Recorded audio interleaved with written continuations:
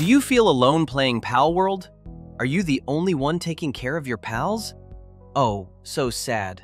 No one to share the grind with? First, install the Palworld dedicated server on Steam. Once it's installed, click Start on the Palworld dedicated server. After that, right-click it, go to Manage, then click Browse Local Files. Now open the file called Default Palworld Settings. Highlight all the text, right-click, and copy it. Then go to This Path Pal Saved Config Windows Server. Scroll down and open the Palworld settings file. Paste the copied text into this file. Now update these settings. Change the server name to whatever you like. For this guide, we'll use PingPlayers. Set the admin password and server password to pingplayers.com. You can also change the max player setting if you want more friends to join.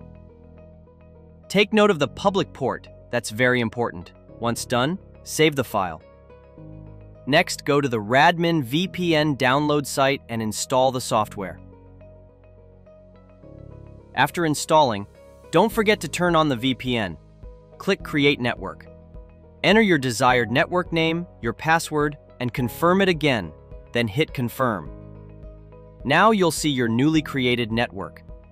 Go to System, Firewall Exceptions, find Palworld and make sure it's checked.